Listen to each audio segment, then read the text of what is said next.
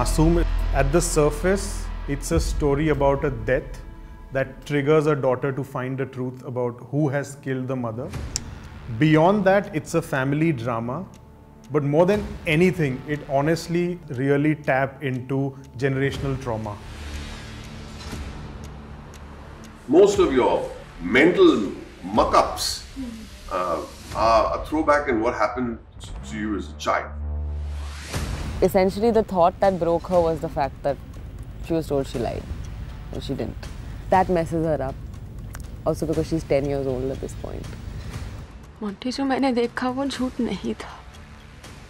The way this story is constructed, we enter the story with Sana's point of view.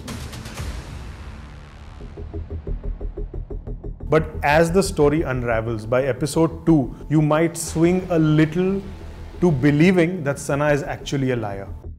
बरसों पहले इस लड़की का एक झूठ इस परिवार को बर्बाद कर सकता था. The trick was always to hook audiences with the constant flip-flop between Baman's character and Samara's character. मुझे लगता है पापा ने मुझे मारने की कोशिश की. मैं हर रोज परेशान रहता हूँ. कल सना क्या नया कांड करेगी? Narratively, what was challenging was how do you keep the balance between drama and thriller? मैं तुमसे सब कुछ छुपाता हूँ तुम्हें प्रोटेक्ट करने के लिए. डॉक्टर साहब is killed, मैडम जी. मासूम now streaming Disney+ Hotstar पर.